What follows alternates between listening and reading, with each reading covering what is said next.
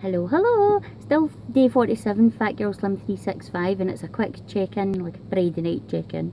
Bank holiday weekend, so I've been off work today, as you might know, and I'm not back to work till Tuesday.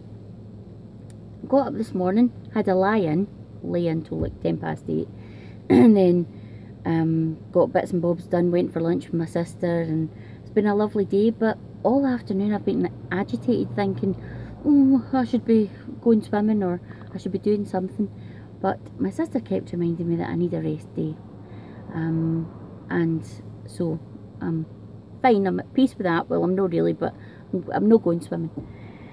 I'm sitting here parked across from the Skeoch Woods, and see that wee camper van right there? This one right here.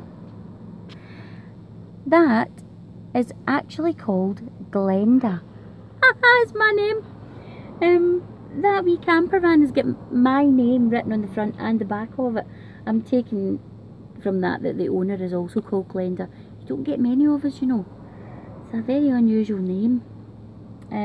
So that's been the highlight of my day, and thinking, oh, maybe I should leave my contact details in case they ever want to sell it, and then I could have an actual camper van named after me.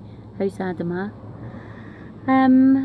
I have been to visit, most exciting, been to visit some beautiful wee black piglets that are just only a couple of weeks old, if that.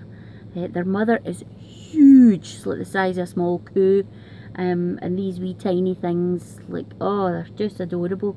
Couldn't get in to like pick them up or anything because nobody was there, but thank you, Hazel, for letting us go to look at them, and next time I will be getting a hug.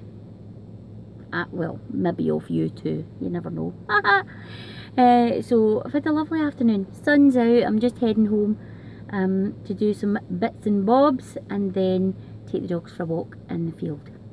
Right, that's me checking out for Friday, and I'll let you know how my practising backstroke goes over the weekend if I go swimming. I'm hoping to try some swimming with goggles.